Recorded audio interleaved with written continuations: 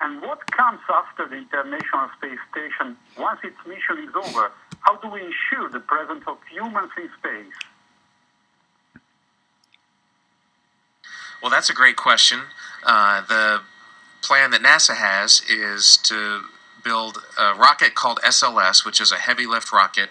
It's something that is much bigger than what we have today, and it will be able to launch the Orion capsule with humans on board, as well as landers or other components to destinations beyond Earth orbit. Right now, we only can fly in Earth orbit. That's the farthest that we can go, and this new system that we're building is going to allow us to go beyond and hopefully take humans into the solar system to explore. So the moon, Mars, asteroids, there's a lot of destinations that we could go to, and we're building these building block components in order to allow us to do that eventually.